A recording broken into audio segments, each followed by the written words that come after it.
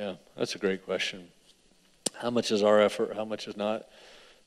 I don't know if I have a good answer for this, because sometimes I wonder. It seems like the mornings that I wake up and I say, Lord, I really want to have some great conversations with people today. Would you just kind of guide that process? And I tell them I'm going to be at the post today in the morning.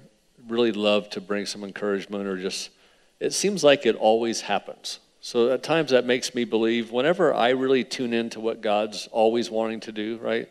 So if we know God's always pursuing people and you make yourself available, then I guess that is a bit of a work, right? You're availing yourself for some time where you say, God, use me today. And I do know that there's months and years that go by where I don't give God availability, and then he doesn't just do it no matter what, right?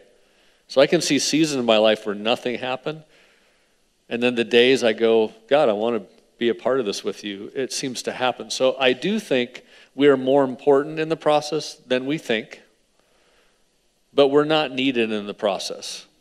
God will just pick somebody else. So I think it's that appropriate balance. You shouldn't view it ever as a, man, I have to go do this.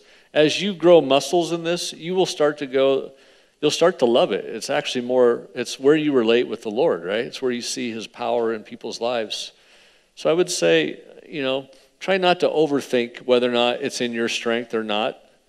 You will learn when it's in your strength. There's stories where, you go home naked, right? You got stripped bare because it just was a disaster. You'll eventually learn that even when you avail yourself to the Lord, you have to be super open to his power, right? His words.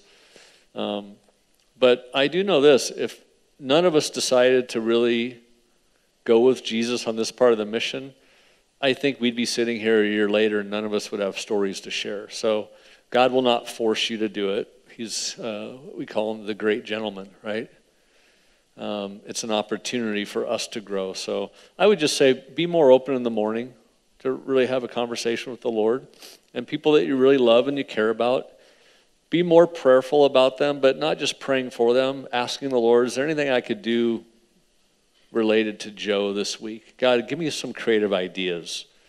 Or let me run it. There's times where I've literally said, God, if you want me, where I haven't known what to do, God, if you want me, it seems like Joe's on my heart. If you want me to do something, would you create some environment where I know that you're doing, like I just don't want to move so I'll just be very honest in my prayers. I don't know what to do, Lord. I don't know if I should lean in or pull back. I ask God to show me, and usually he does. And sometimes it's literally Joe will call that day, and I go, oh, okay. So I was feeling the right thing, and God answered my prayer. Joe came at me. And so now it's fun, right? Now when I finally sit down with Joe, I know that the Lord is in this thing. If I don't sense any either heartfelt emotion towards a person, I generally am not going to try to move towards them.